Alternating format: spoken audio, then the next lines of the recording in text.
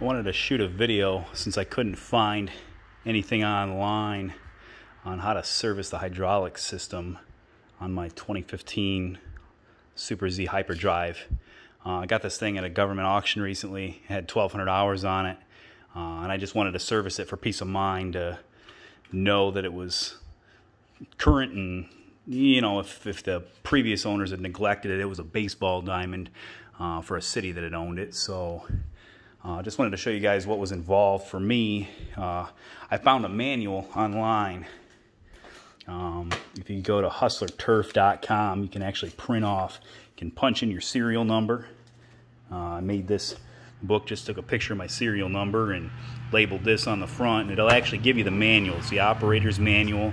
There's a parts manual, there's parts manuals too, and a general service manual, which was kind of vague, but if you go through the instructions in here, it tells you how to service this machine. I was in the hydro system, which is section 4 in this, and it tells you you're going to use about 12 quarts of 15W40, 1550 Mobil 1 synthetic oil, which is right here. Gives you the specification, which I think is great of Hustler, to not make you use their proprietary oil. Save a guy a few bucks if they're servicing their machine themselves. Anyway, it tells you to the first step over here. I've got the machine jacked up on jack stands right underneath these hooks here on the back, and I took off both wheels. I think in the future, if I was doing it again, I just need to take off one wheel, but that gave me plenty of access to get under the machine and get to what I needed to. It was really simple procedure. I was pretty happy with. There's a drain plug. There's a drain plug on the reservoir, as you can see right here, and that's a 7/8 drain plug. Came out, it was nice, it wasn't over tightened. And then the filter, in the manual, it tells you it's a 15/16 nut on the bottom of this, and that's actually integrated into the filter.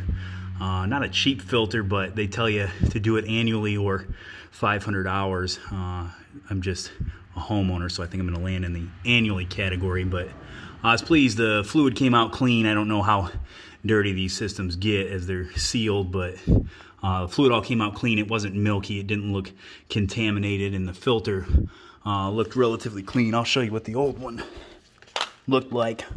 But I drained it first, and most of the oil came out, and then when I dropped the filter, the rest of the fluid, probably about another quart or so, came out.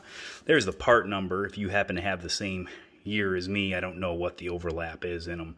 I think that filter was somewhere $80 and $90.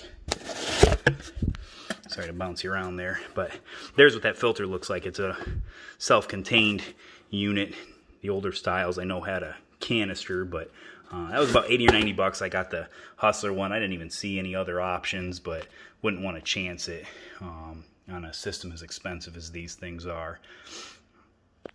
But I got about 12 quarts out of mine, just under, and they tell you to fill it.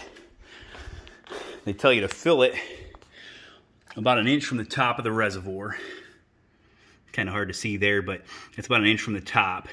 And then there's bypass valves on these pumps. It tells you with once you drain your oil and you change your filter, you put your drain plug back in the bottom. Obviously, you put your new filter in, and then you dump your oil right in the top to the top of the reservoir. The manual, if you care to read it, they have them online, as I said. Here's a bypass valve. So you fill this thing up, you top it off, then it tells you to open your bypass valves. There's one here. I believe it was a 17 millimeter. Kind of odd. Most of the bolts on this machine are standard, which is cool. I think they're made in Kansas.